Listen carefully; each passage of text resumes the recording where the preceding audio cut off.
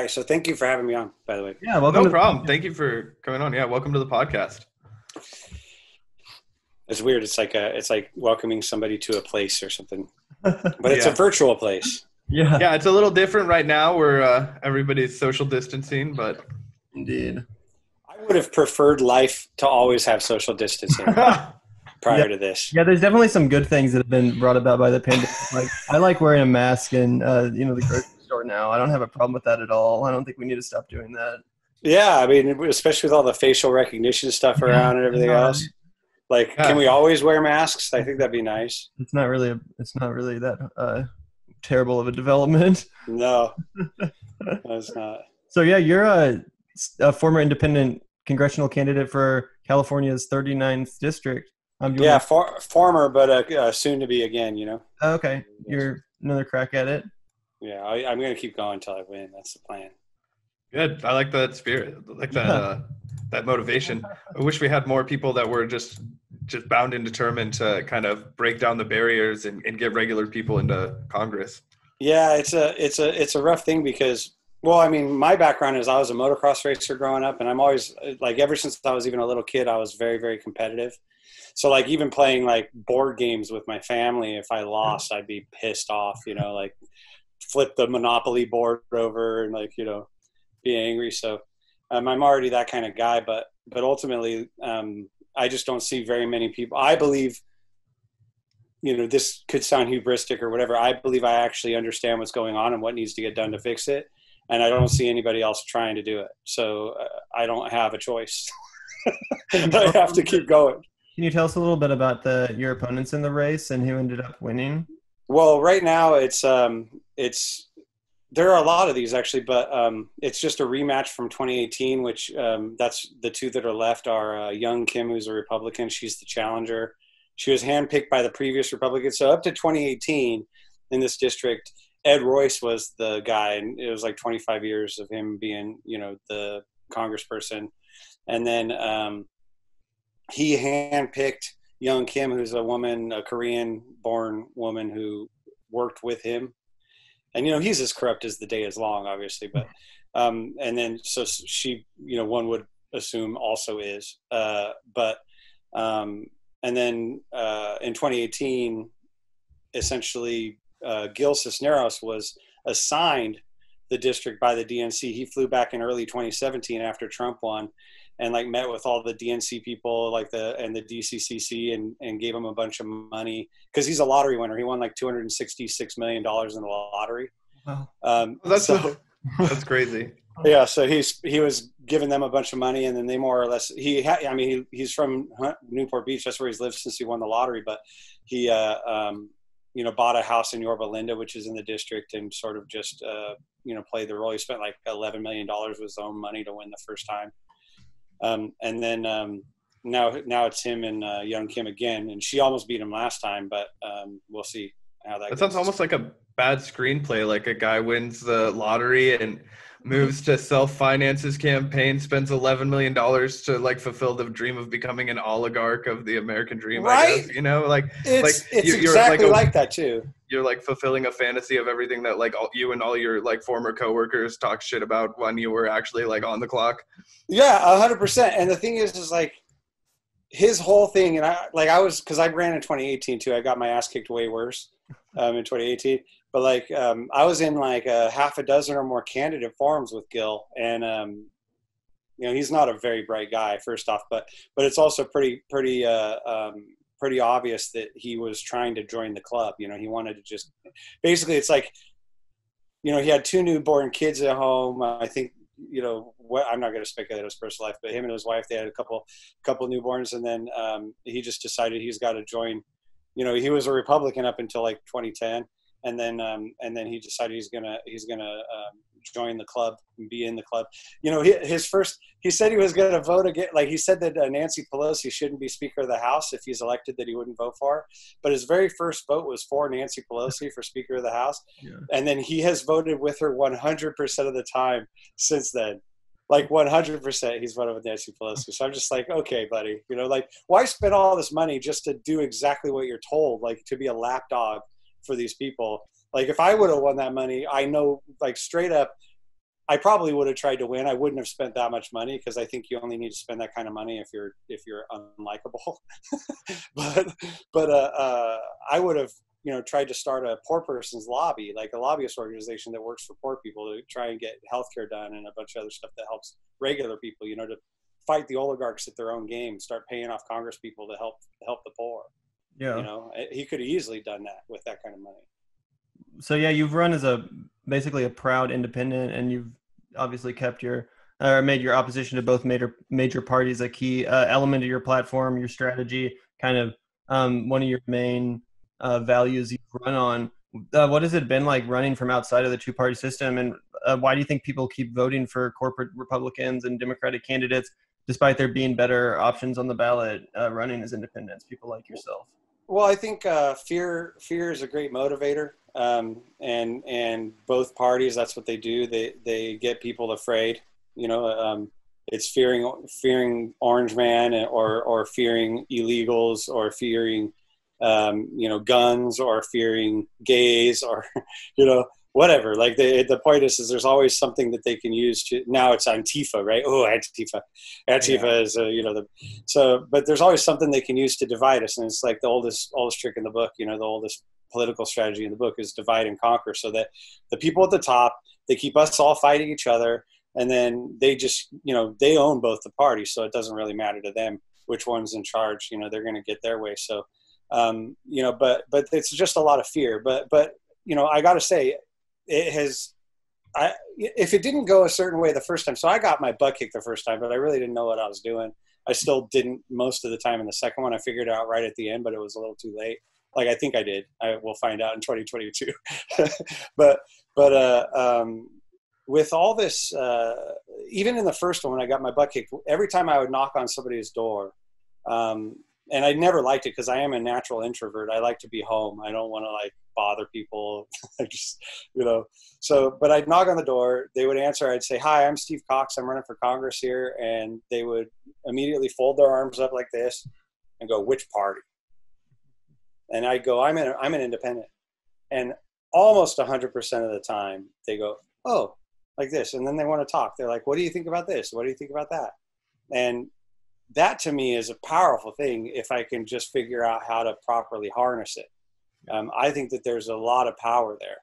And to properly motivate people to show up and vote for me instead of for the lesser evil, or to try and prevent the bad party, whichever one they consider that to be, from winning.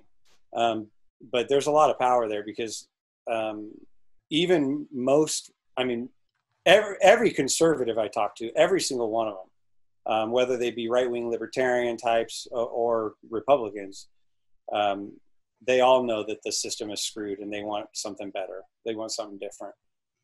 On the left side, if you want to call it that, the less right side, and then the actual left side, where the Democrats and then the progressives and wherever those people go, the liberals are the hardest ones to get through to, even face-to-face. They're very difficult. It's like, "Well, you're not a Democrat." And I'm like, "No, I'm not a Democrat." They're like, "Why aren't you a Democrat?" I'm like, "Because I don't want to be a Democrat." "Why don't you want to be a Democrat?" And I'm like, "Because screw Democrats. The party sucks. I don't, the people are fine. Like the regular people down at the regular level, most of them are perfectly fine. But, I don't want to join some crappy club. It's not something I would look forward to doing." Yeah. Speaking of a crappy club and the sort of dynamic of Faustian politics, what do you think of the general election with presidential candidates? What do you make of the, fear mongering that, there is no moral vote that is for anybody besides Joe Biden? Any criticism of Joe Biden made public is, just fanning the fires of Donald Trump, putting wind in sails to reelection as around 10 points in the national, election polling, and, just, having a terrible time of reelection. What do you make? How do you make sense of all that? And what do you think about it? I think I have a pretty good handle on this, actually. I think that what's really going on is, it's obviously a shell game. So they're like, switch, so that it's a shell game. But what they're trying to do is like if they wanted to just beat Donald Trump, they would have nominated Bernie Sanders. If that was their only goal, they would have nominated Bernie Sanders. Bernie Sanders easily would have beat Donald Trump. But that's not their actual goal. And it, you know, the proof is in the pudding on that. So they've taken a 2-time loser in Joe Biden and, you know, hid him away so that people aren't aware of his obvious cognitive decline and all the other problems that he's going through. And I mean, every time they let him out, he says something stupid about shooting unarmed people. Hey, police should shoot unarmed people in the leg instead of in the chest. You're like, oh, how about we don't shoot them? I don't know. Maybe don't shoot them. Like, I don't know if maybe that's a better idea. You know, or like doing the kneel down thing in front of that church full of black people. That's like a black church and he's wearing a basket, kneeling in front of all of them. I'm just like, Jesus, like, yeah. But, you know, the bottom line is the Democratic Party, and I'm 100% convinced of this, would much rather lose to Donald Trump than let somebody like Bernie Sanders win, because he cuts off a lot of their special interest money, and they need that money, or at least they believe they do, to pay the bills, you know, to survive, to pay Neer or Tandon and all these other useless assholes. You know? Yeah. So where does that leave you in November then? How do you feel about other third parties in the general election? Have you paid any attention to like the Howie Hawkins candidacy or anything like that? I mean, the bottom line for me is I'm a pro-gun lefty. You know, like I align left, but I'm you know, I explain this. The easiest way to explain this is that I believe in people, and I think you have to. And if you're going to have a government that's by, for, and of the people, you have to believe that the people can make good decisions and run, you know, effectively run their government if they're given the right information. If they're given the good information, you have to believe that that the people themselves, the body public, can actually handle that job. You know, because that's how this country is supposed to run, in theory. And it's not how it runs, but that's how it's supposed to run. And so, you know, on that end, like, I end up aligning with libertarians, and by that I mean the right-wing libertarians, on most social issues, because they're very government hands-off on all those things, because you have to believe in the people. I'm government hands-off as much as possible with guns, with drugs, with immigration, you know, to be smart, but you know, let people do what they want to do. Let them make decisions for themselves. But as such, I run into a conundrum picking presidential candidates, because I have on one hand, obviously climate change is a major problem and everything else, and I'd like to help the Green Party get up in there. But I'm at odds with the Green Party when it comes to guns and a few things like that. So, you know, it's kind of a person-by-person thing. I probably would have voted for Jesse Ventura if he would have got in. Same. But at this point, I'll probably just pick whichever third-party candidate is polling the highest to try and get somebody up to the 5%, you know? Yeah, that's been our thinking along the lines as well. Yeah, it's kind of, you know, having some candidate reach the 5%. I mean, unless it's somebody totally abysmal, obviously, I would, you know, rather halt that. Yeah, but I mean, as bad as the Libertarian Party is, the party, you know, because they're a right-wing party, as bad as they are on economic stuff, because they're horrible, they're really, really bad at it, their social stuff is pretty good. It's really, really close. You know, they're against the police state. They're against the, you know, mass incarceration. They're against the war on drugs. You know, there's a lot of stuff. What would the libertarian response be to something like the COVID pandemic? Because that was kind of the running joke, right? The Atlantic had that piece. It was like, you know, there's no such thing as a libertarian in a pandemic. You know, I ran my own response to that, full disclosure. You know, what's your thinking of how the libertarians would respond to that if in power? Well, I think Justin Amash, who's supposedly a libertarian, he is one of only a handful, less than a handful of people in Congress who flat out said we need to give $2,000 a month of the universal basic income to everybody, so that everybody can just, you know, decide how they use that money, but make sure that people are whole and just give them the money. It's all the Democrats that are always like, well, we have to tie it to employment, and we have to tie it to this, and we got to have means testing.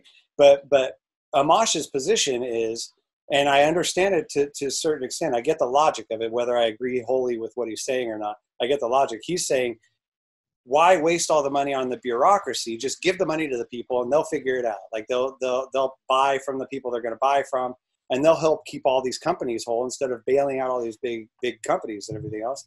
You know, give the people money and then they'll bail out the companies essentially, right? So, I mean, I think he's pretty close on that, honestly, on the financial side. I don't necessarily agree with the rationale why, but I think he got the answer right. That's interesting. Yeah. I want to pivot just a little bit and talk Yeah. about some of the interesting kind of like policy proposals that your campaign it was kind of offering. And Yeah. I thought it was unique because typically outsider candidates beat the drum of, Medicare for all, Green New Deal.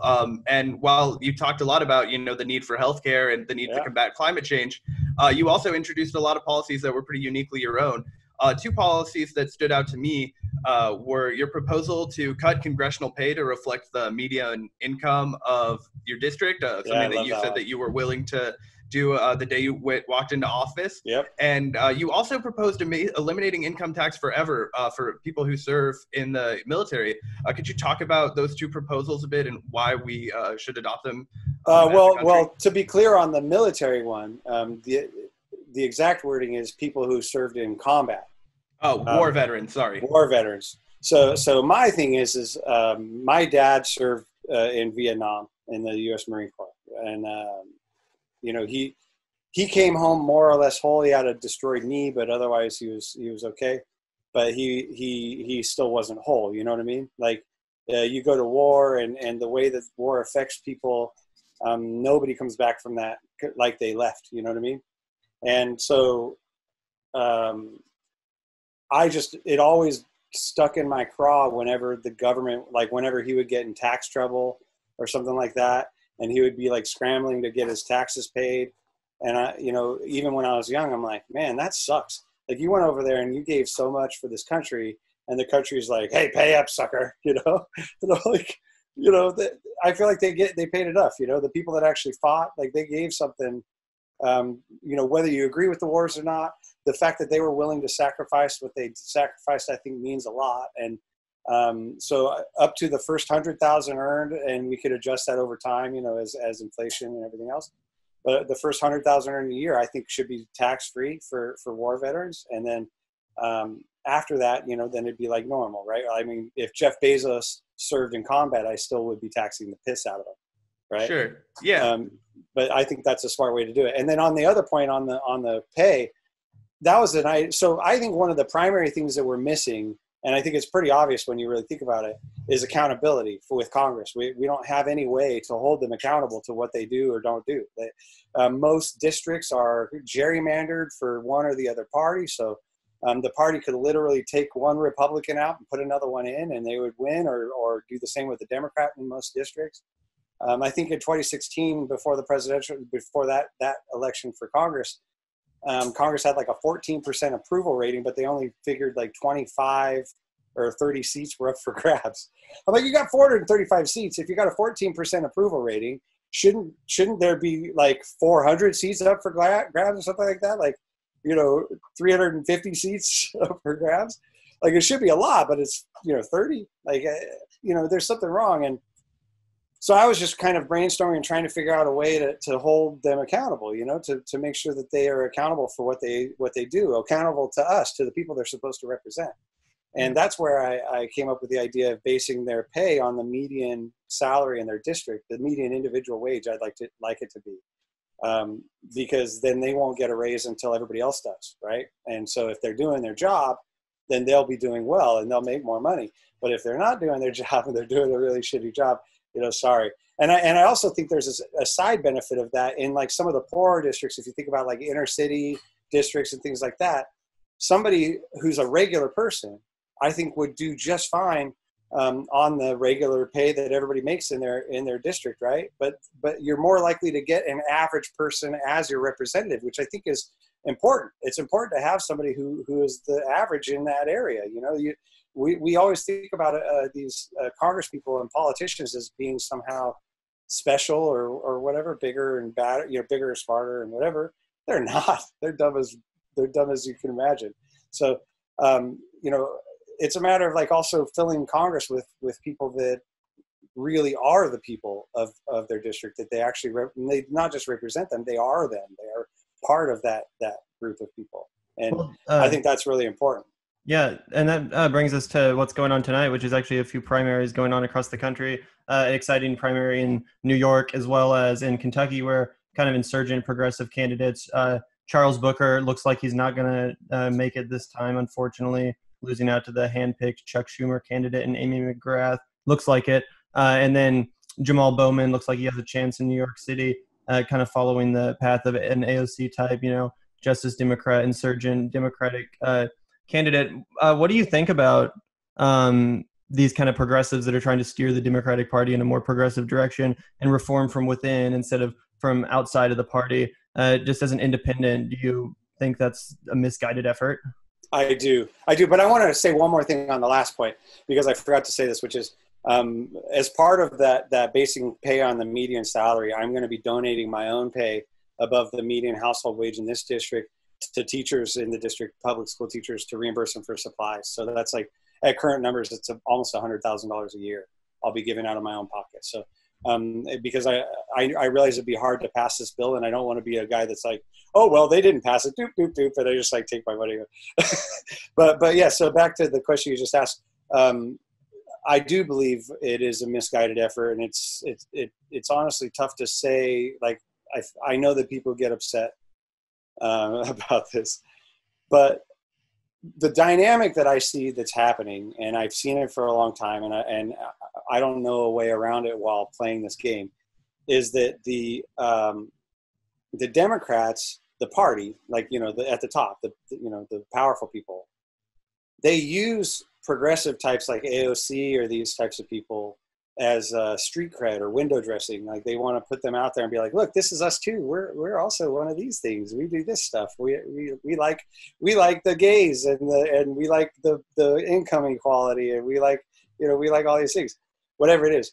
And the point is that they use those people as window dressing, and then when it actually comes time to put policy together, they shut them out. They lock them out of the room. They don't let them in on the negotiations. We've had at least two different, maybe three different Democratic Congress people, progressive types, write bills for that $2,000 a month UBI during this pandemic, and Pelosi killed them. So, and one of them made it out of committee and everything, and I think it was Barbara Lee's, and Pelosi killed it. So, the problem is that as long as you play this game, there are people in districts all across the country, which is the majority of districts that have Democrats representing them in Congress.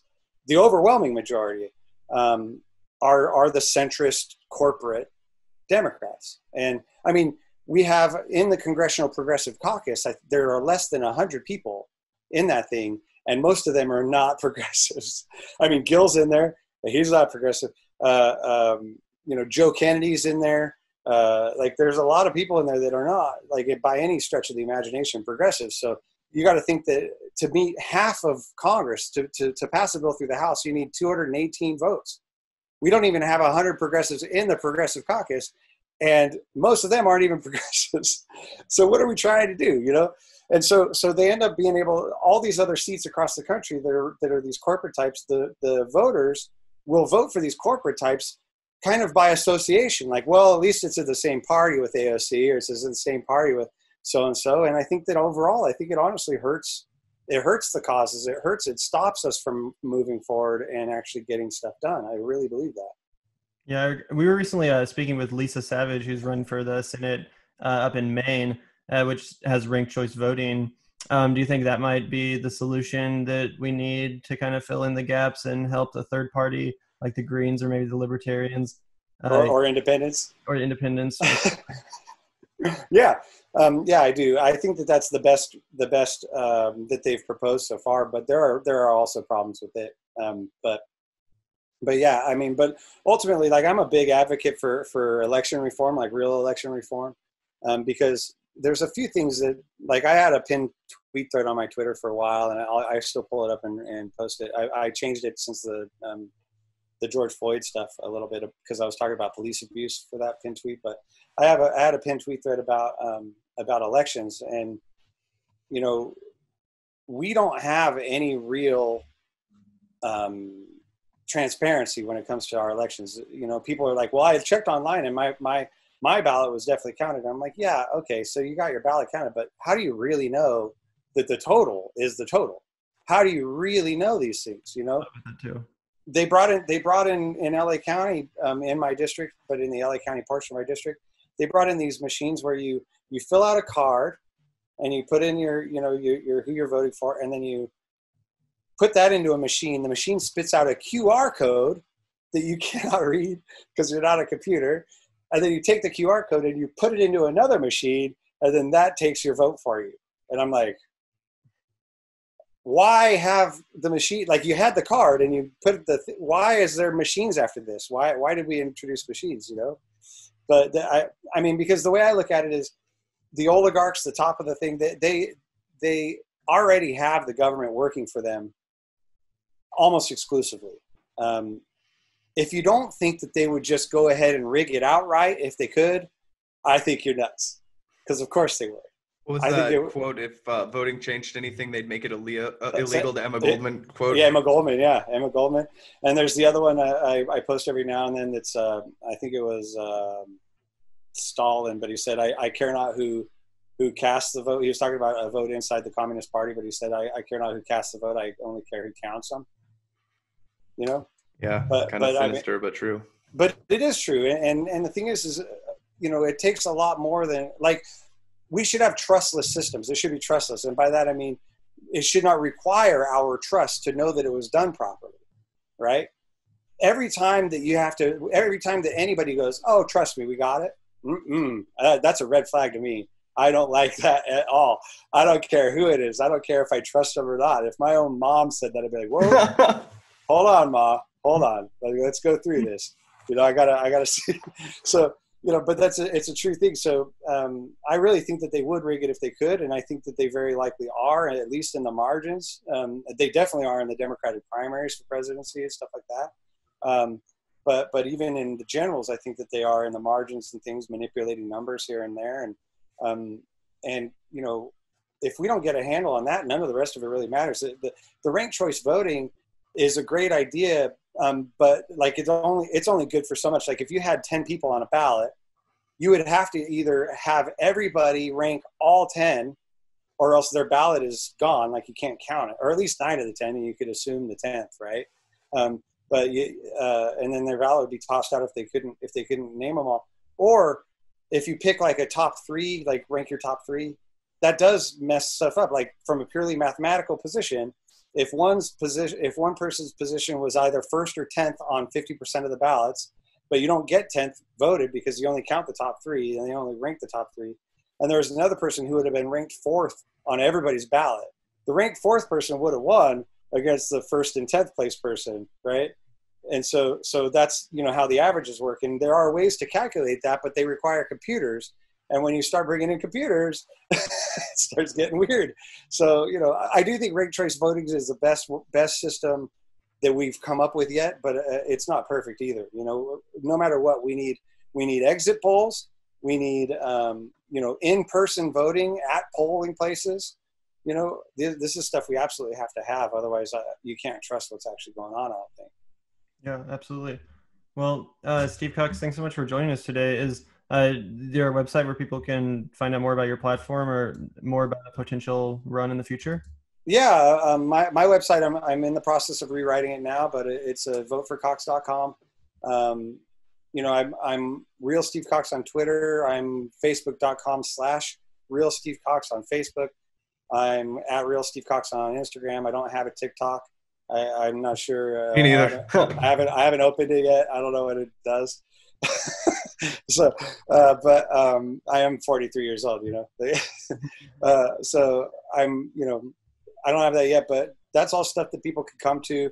But what they really need to understand, and I mean, there's a lot of good resources on my website because it's got over 30,000 words of policy that I wrote myself, sourced for data and all that stuff. And I think it's a good resource for people that want to pick through and figure out what's even really going on. But ultimately, I just want people to understand that if I could get one message out there, it's that those people in those parties at the top, the big money interests, everything else, they don't care.